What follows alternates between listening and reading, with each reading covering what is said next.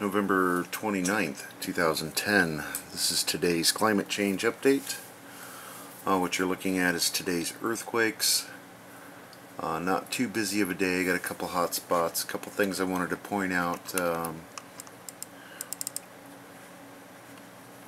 It's the Midwest here, still having some activity.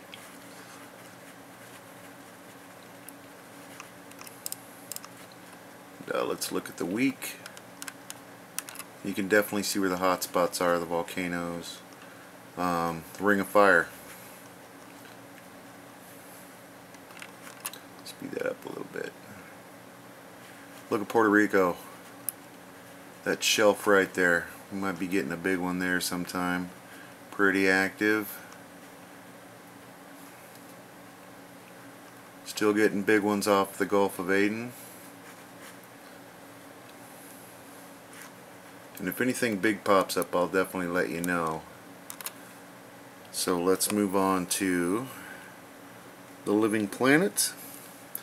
The Ice Age cometh, coldest November right on record in parts of the United Kingdom.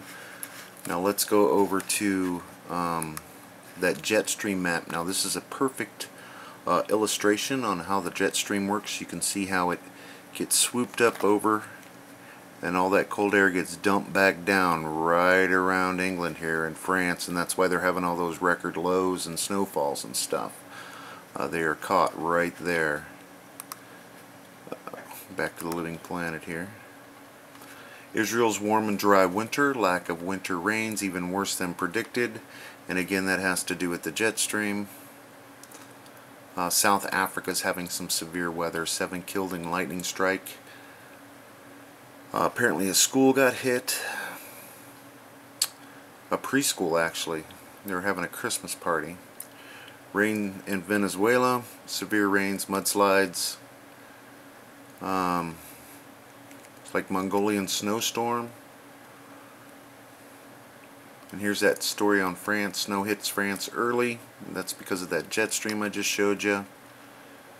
And that's UK plunges the jet stream. Let's go to the RSOE.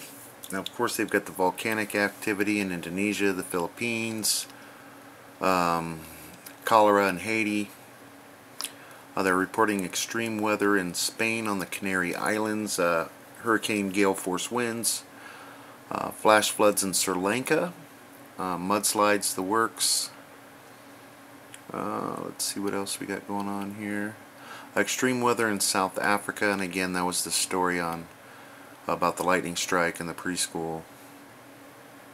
Flash flood in Australia, the state of Victoria. They're having some severe weather. And that's about it on the RSOE. Of course, the ongoing snowstorm in the United Kingdom. Blah, blah, blah. Now over to the Ice Age now. They've got a story on the snowstorm in Europe. The one I wanted to definitely point out to you is this story here. Eruptions as big as Pompeii under the Arctic ice.